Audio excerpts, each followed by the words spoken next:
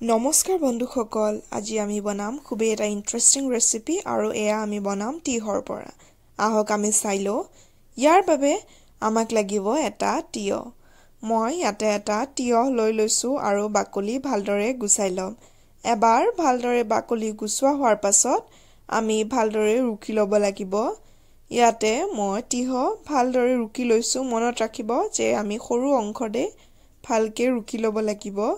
আৰু ৰুকি লোৱাৰ পাছত আমি ইয়াতে ব্যৱহাৰ কৰিব লাগিব এটা কেঁচা জলকীয়া ইয়াতে দিলু পিয়াজ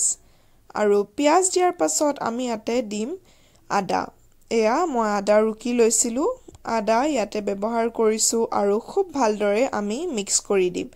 এয়া দেখিবলৈ পাইছে যে মই খুব ভালদৰে মিক্স কৰি দিলু আৰু ইয়াতে আমি এবাৰ ব্যৱহাৰ কৰিম আটা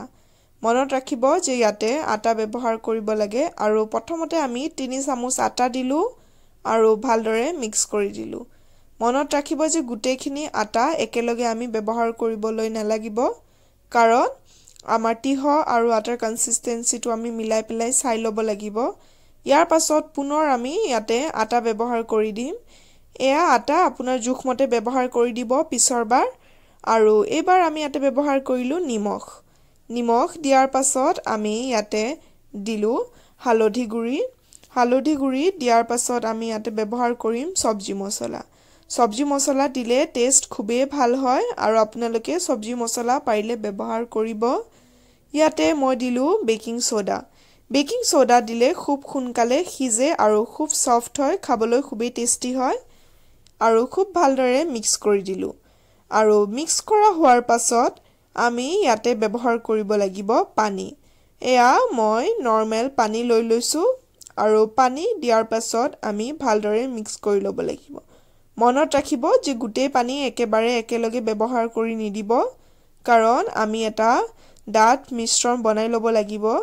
ইয়াতে আমি পুনৰ পানী ব্যৱহাৰ কৰিলু আৰু মিক্স কৰি দিলু আমি অকন পানী দি যাম আৰু পানী দিয়াৰ পাছত মিক্স কৰি যাম এয়া দেখিছে মই এটা বেটাৰ বনাই লৈছো আৰু বেটাৰ ডাঠ হবলৈ লাগিব পাতল হ'ব না লাগিব ইয়াতে আমি বেটাৰ বনাই লোৱাৰ পাছত ইয়াতে ব্যৱহাৰ কৰিলু পুদিনাৰ পাত এয়া কেঁচা পুদিনাৰ পাত দিলু আৰু আমি খুব ভালদৰে মিক্স কৰি দিলু এয়া আমাৰ হৈ গৈছে মিশ্ৰণ বনোৱা এবাৰ আমি গেছত অন কৰি দিলু আৰু গেছত এবাৰ ব্যৱহাৰ কৰিম এখন পেন মনত ৰাখিব যে তেল আমি কম পৰিমাণে ব্যৱহাৰ কৰিম আৰু গ্যাস মিডিয়াম ফ্লেমত হ'ব লাগিব ইয়াতে এচামুচ তেল দি দিলু আৰু খুব ভালদৰে আমি তাৱাখনত মিলাই দিলু এইবাৰ আমি ইয়াতে অকমান মিশ্ৰণ ব্যৱহাৰ কৰিম আৰু চামুচৰ পিছৰখনৰ সহায়ত আমি খুব ধুনিয়াকৈ পেনকেকৰ আকৃতিত মানে পানী পিঠাৰ আকৃতিত আমি খুব ধুনিয়াকৈ দি দিব লাগিব ইয়াতে আৰু আমি যেতিয়ালৈ ক্ৰিস্পি হৈ নাযায় তেতিয়ালৈ ভালদৰে ভাজি লম এয়া এটা ফালে আমাৰ খুব ধুনিয়া এটা কালাৰ আহি গৈছে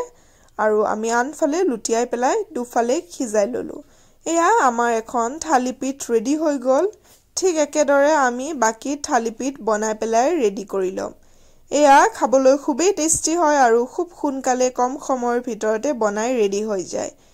আশা কৰিলো আপোনালোকৰ ভিডিওটো চাই ভাল লাগিলে ভিডিওটো প্লিজ লাইক